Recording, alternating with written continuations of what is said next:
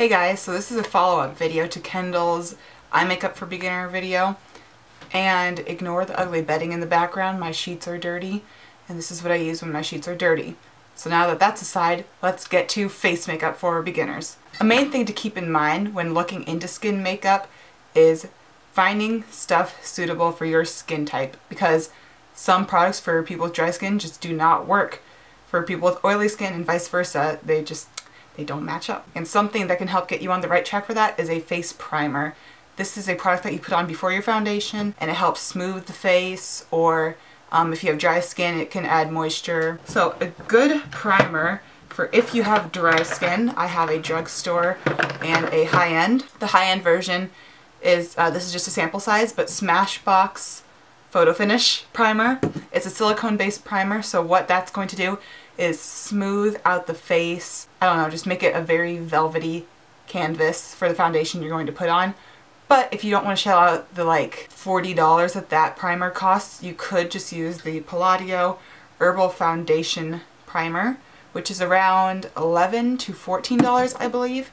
And it can be found at Ulta. Does the exact same thing as the Smashbox one. However, if you have oily skin, something that I like using, which is kind of weird, this is not the actual container, but milk of magnesia. It's actually a laxative, but what you do, you don't drink it, you kind of just pour out a little bit onto your hand and pat it on your face. And this is the only thing I have found that actually keeps oil away longer, I don't know, than any other primer out there.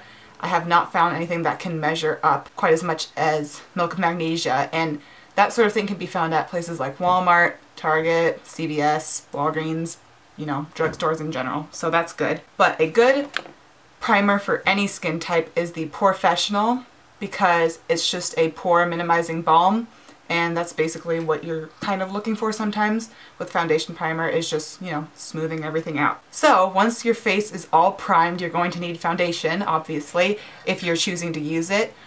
If your skin's not that bad, I definitely recommend looking into either a BB cream or a tinted moisturizer. And all a BB cream is basically a tinted moisturizer on steroids. It does a couple other things. If you're interested, definitely look into that on YouTube. I don't know much about them, but if it is something you're interested in, then definitely look into it. A couple good foundations I know of. I'm just going to talk about my two favorites. Something you guys should definitely know is that I have oily skin, so I mean my foundations are probably going to be more suitable for oily skin, but not necessarily. First things first is the Tinted Moisturizer from Mercier. It is pricey. I'm just going to put that out there right now. It's around $42.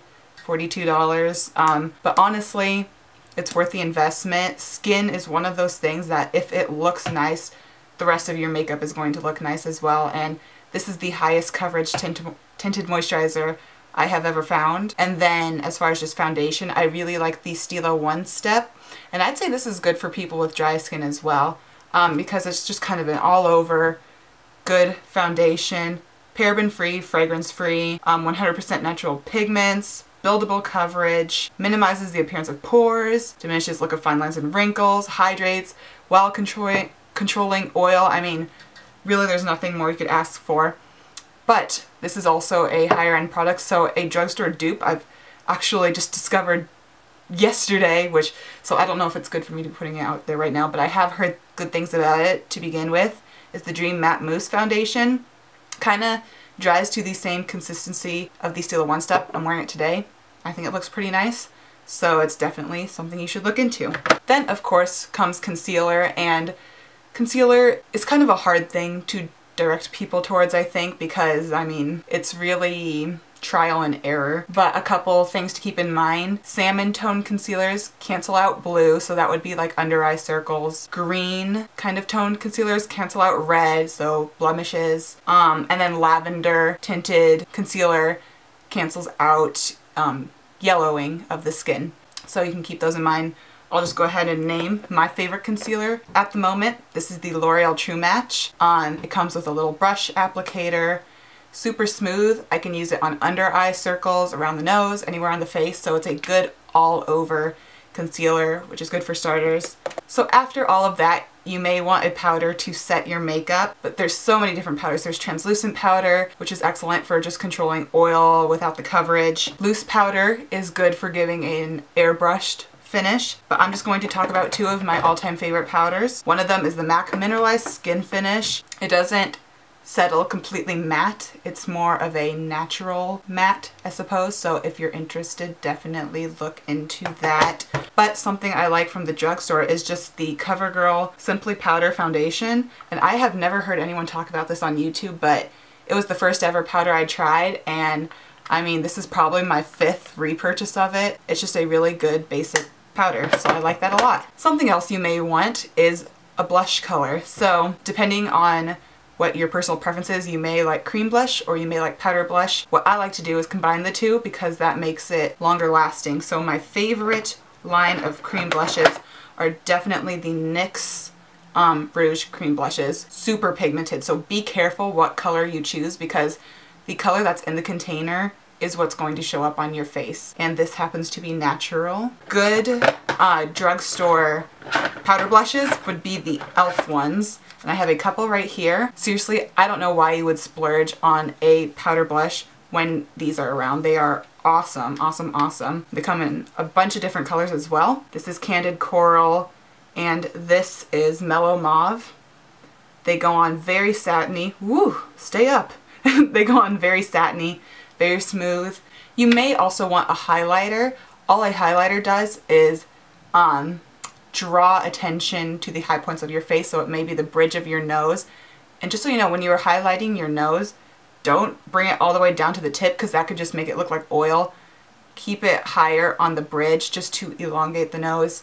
It can also go on the cheekbones, the cupid's bow, chin, maybe even your forehead. One of my favorite highlighters is the Benefit High Beam. This is just kind of a sample size that came in my Finding Mr. Bright kit, and you just put it on, pat it out, and it looks very, very nice. As far as a powder highlight, basically does the same thing.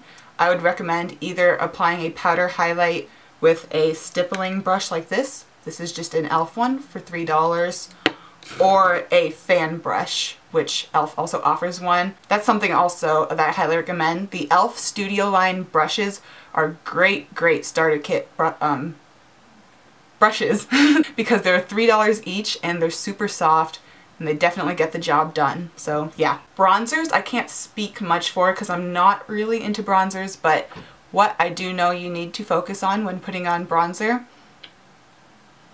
when you suck in, the point that has a shadow to it is where you would apply a contour or a bronzer. Also the area around your forehead where the sun would hit is another place where you, oh god, now my hair's all messed up, is another place where you would apply bronzer. You also want to be sure to blend foundation, bronzer, down to the neck. The worst makeup crime you can have is your face and the rest of your body not matching. Can't tell you how many girls at my school do that. It's awful.